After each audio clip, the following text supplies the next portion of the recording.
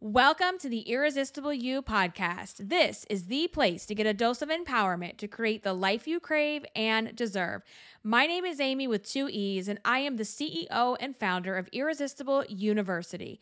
Through my podcast, I teach women just like you how to ditch the body image issues, gain confidence, and lose the emotional weight to look and feel irresistible at any size. Welcome back to the podcast. Today, I am talking to you about why the hell you are hanging on to your old fat clothes. That's right. How many times have you lost weight? Your clothes are now fitting way too big, but you refuse to throw them away or donate them. I know that you have got some clothes hanging in your closet in bigger sizes and smaller sizes and everything in between. And I am here today to tell you that it is time to go through your closet and get rid of every single thing that doesn't fit, even the fat clothes. And here's why. Keeping your old... So I've been seeing... The reason I wanted to talk about this is... I had been seeing this a lot in some of the Facebook groups that I'm in, where people, like some of the weight loss groups around the injections and whatnot, and people are saying, oh, I packed up my old fat clothes and put them in a container, or I put them in the back of my closet, I moved them down to the basement. And my reaction to those statements is, why are you doing that? Why are you investing the time, the energy, the hard work, the money to lose your weight, but then to hang on to the past version of you that you're trying to shed? If you're trying to shed that version of you, then all things need to go along with it, including the clothes. You know, when you are hanging on to your old fat clothes, you are subconsciously telling yourself, this isn't really going to work for me. I'm never really going to get the weight off and keep the weight off. So just in case I gain anything back, I'm going to go ahead and hang on to these clothes as insurance. And right there, you are creating a conflict within yourself. You are creating a conflict of you doing what you said you were going to do, losing your weight, and going into a smaller size, but then you're also telling yourself, don't get too cocky, don't get too secure, don't get too comfortable there, because you know what? You're probably going to end up back there again. And if you do, let's make sure we have something to wear so we don't go and waste money on new clothes. You have got to drop those clothes. You don't need them. There is nothing about those clothes. If they are too big and they don't fit, there is nothing about those clothes that you need to hang on to. They have got to go, because by keeping them around, it is telling yourself, you're gonna visually see it. You are subconsciously embedding this message into your brain of self-doubt and a lack of belief in your own success. You are telling yourself, I don't really think you're gonna keep this off. I don't really believe in you. Like, yeah, you're losing the weight, but you never know. You always gain it back. So let's make sure we hang on to these clothes. If you are truly done being overweight, if you are truly done feeling miserable in your own skin, then why keep anything around that is a reminder of that place? I don't want to keep the fat clothes. Like, the moment something becomes too big, I'm ready to get rid of it. I'm ready to let it go. So everybody listening to this, I need you to take a cue from Elsa, okay? And we need to let it go, honey. It needs to go. Stop hanging on to the fat clothes. You know, keeping those clothes around for you, you know how we talk about the wet blanket here all the time, your safety net, your wet blanket of shame, your wet blanket of misery, your wet blanket of uncomfortable comfort, right? That's what those big clothes are a symbol of. They are some kind of safety net, and you are implying to yourself that you expect failure. You are telling yourself without telling yourself, I expect to fail like I always do. I expect to gain the weight back like I always do. I am telling you right now, as someone who has done this before, the feeling that you will have by getting rid of those clothes once and for all is amazing. You actually feel lighter. You feel free. You feel liberated. You feel lighter. I don't want to ever see those clothes again. The clothes that I could wear at 270, 250, I don't ever want to see those clothes again. And if you're still wearing them, you are doing yourself even more of a disservice by wearing clothes that don't fit. And when you're wearing clothes that fit you so big, you are actually making yourself appear larger. Sometimes we think, oh, baggy clothes, I'm hiding all the rolls. Like, no. You are going to look better when you're wearing clothes that fit you. And don't wait until you get to your goal. Please don't do that either. Like, buy a couple of staple pieces that you can wear through the journey as you go down the scale. And I'm a big fan of, yes, we need to have pants that fit, right? Like, get you some jeans that are going to fit you now, even if it's one size down. Go buy the jeans. But also, from a budgeting standpoint, find you some clothes that can grow, or I should say shrink, that can shrink with you. What do I mean by that? So get you a really good pair of leggings, okay? Get you a good pair of biker shorts. I told y'all the story about my saggy ass biker shorts, right? When you're I call them like a transition clothes, like those kinds of pants that have the stretch. When your stretchy clothes are getting too big, you're making good progress. And you need to size down and you need to go replace that. But looking at things that you can, get a couple more sizes out of will help stretch the dollar a little bit more. Think like, this is a better example when the weather is colder, but like a nice like sweater or cardigan that you can throw over a tank, right? Where, you could probably, continue to wear that as you go down the scale. But you want to get rid of the fat clothes. And you know what fat clothes are. Right now, when I say fat clothes, you have a vision in your head of what they are, what you look like in them, and where they are in your house. Get rid of them. Drop them. Here's the other thing. Let's say you did gain the weight back in 2 years from now, 3 years from now. Those clothes are going to be out of style. They're going to be old. They're going to be dated. They have been worn, honey. They need to go. So if you don't get anything else out of this episode, I want you to make a to-do list for yourself to go through your closet, go through your dresser, and let's get rid of the big clothes that no longer fit. And here's the thing. Our actions and our behaviors and what we say we're going to do all need to be in alignment. So if I tell myself, I'm in it to win it, I'm losing the weight for the last time. That's what you need also. I'm losing the weight for the last time, but then I'm hanging on to the just in case fat clothes. Your behaviors, because it's all happening on a subconscious level, your behaviors are going to do things, your actions are going to do things to self-sabotage you and say, see, I told you you'd wear these clothes again. Don't give yourself an out. Do not give yourself an out. Do not give yourself an opportunity to be able to wear those clothes again. Get them out of the house because you are telling your brain, well, I still have those old clothes left. It's okay. It's okay if my new clothes fit a little bit tight. I'll just go digging through the fat box. No, we're not doing that. We're not digging through a fat box anymore. Take that fat box, get in your car, go to Goodwill, go to Salvation Army, go to the local women's shelter and say goodbye.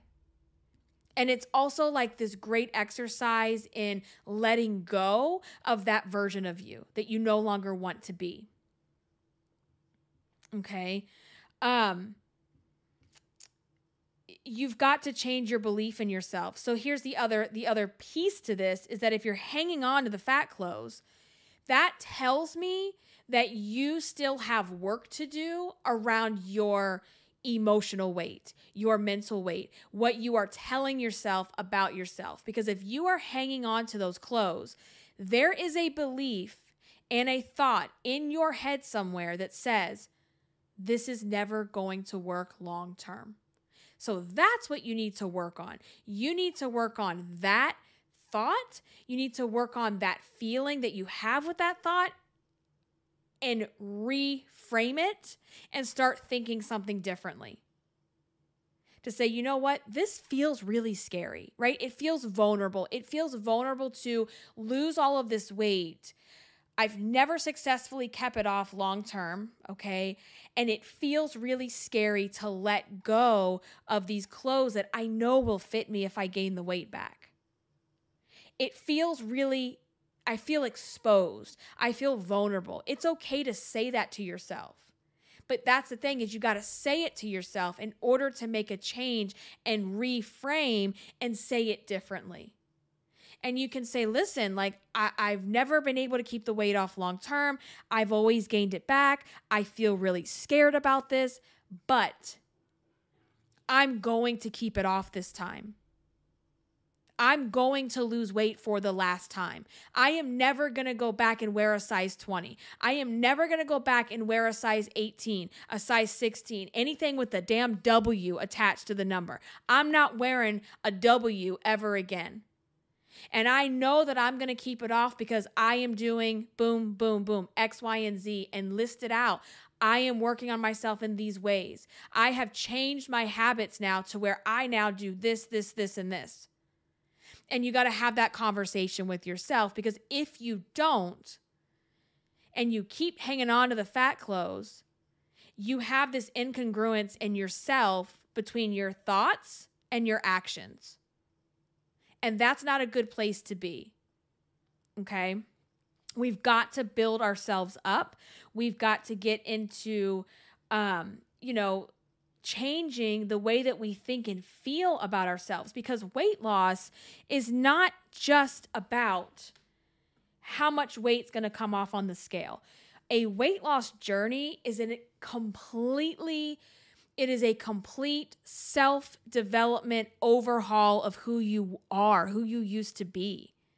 You're not just shedding the physical pounds. You're not just shedding the fat cells.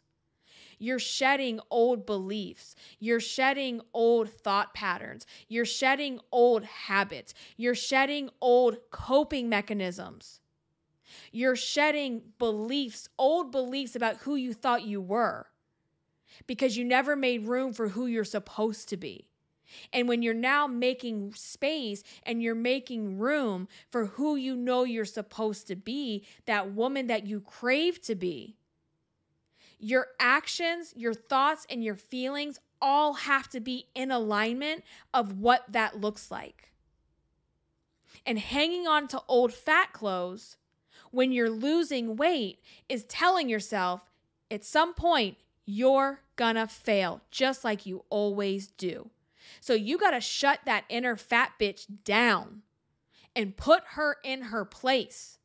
Pack up the fat clothes, put them in the box, get in your car, drive to the thrift store, drive to the shelter, and drop them off, and don't look back. You're not going backwards. You are going forwards. You are never, ever, ever, ever going to wear those clothes again. Do you hear me? Never. You are never going to fit in those clothes again. Because you now know what to do to not spiral out of control and have the fat amnesia. We have fat amnesia where we're like, I don't know how I gained this weight. Oh my God. I just woke up today and all of a sudden my clothes don't fit. No, you chose to check out. You chose to zombie eat. You chose to zombie walk and not be present in your life. That's how you gained the weight in the first place.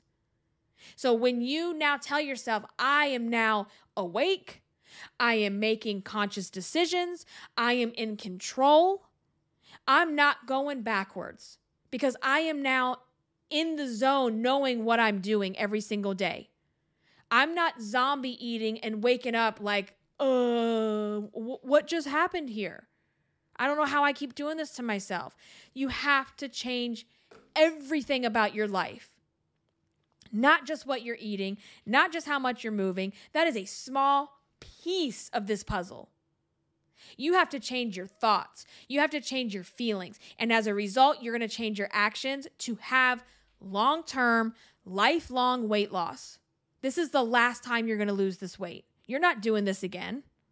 You're not doing this again. You don't need to have insurance in case something goes wrong. Nothing's going to go wrong because you're going to stay in control this time. You're not going to let this thing control you. So let's get rid of the fat clothes. Let's stop giving ourselves this message that we're going to somehow go backwards because we're not. We're not doing that anymore. Okay, I want you wearing clothes that fit. I want you wearing clothes that you feel confident in. I want you wearing clothes that you're not hiding from the world in. I want you wearing clothes that don't have bad memories attached to them. We all have that, right? We have the fat clothes and we have memories of the day we had to go out and buy that size. How many of you can remember that? The day that you had to walk into a plus size section because the clothes didn't fit you anymore. You have memories of that stupid ass Lane Bryant store. You have memories of having to wear grandma clothes when you're in your 20s. The loud, tacky ass prints, okay? Everybody has that bad memory attached. And why would you want to hang on to something that has all of those negative memories attached to it? So let's shed those beliefs that we have about those memories along with the clothes. It's all got to go. It all has to go in this journey. And it's so, so important. It may seem like it's this surface level thing. Oh, it's just clothes. It's just clothes. It's not about the clothes. It is about the message that you are giving yourself about why you're hanging on to those clothes. So that's the first thing I would ask you to do is I would say, hey, why am I hanging on to these? What do I think is going to happen if I get rid of them? It's not like you're going to get rid of the clothes and you're going to wake up tomorrow, gaining back all your weight. That's not going to happen. That weight gain is only going to happen if you decide to check out. That's it. So get rid of the clothes, go through your closet, and let's just do it. Let's make space. You have to make space for who you want to become. You have to make space for the woman that you're craving to become. And if you have a vision of yourself that, dress is really cute, dress is sexy, it feels confident, wears clothes that are, flattering to her curves, her body at any size, you've got to make room for that. And you can't make room for that when your closet and your brain is full of those memories. We got to make room for the new stuff. So get out there and do it. All right. That's going to wrap this episode up for this week. I hope that you are loving the podcast. If you are, please head over to your podcast player of choice and leave a rating and review if that is available. I know Apple Podcasts, which most of you are listening through Apple, has that ability. I also recommend, if you don't have a podcast player that you are currently using, maybe you're listening to this through my website, I highly recommend Amazon Music. I have the Amazon Music app. If you're an Amazon Prime member, you have access to this completely free. You just have to download the app. If you're not a member, sign up to become an Amazon Prime member. I have a 30-day free trial down in my show notes. Please check that out. You can keep up with me on social media through Instagram as my main social. I'm at Irresistible Icing. I post a lot of stories over there.